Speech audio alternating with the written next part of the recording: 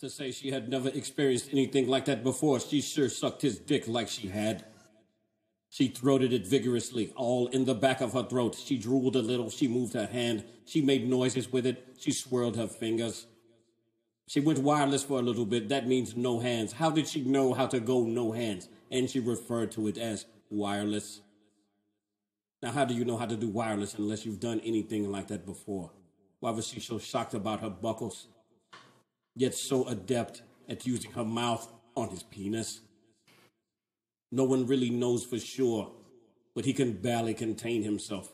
He had only undone 2 buckles at this point, and only one time before had one woman ever put his mouth, or should I say her mouth, on his penis.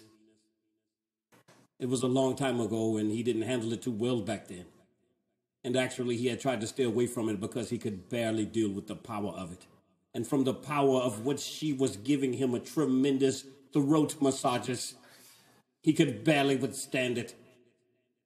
It was unbelievable. At some point, he had to stop and say, "Hey, how did you learn how to throat my meat so graciously?" And she said, "It's because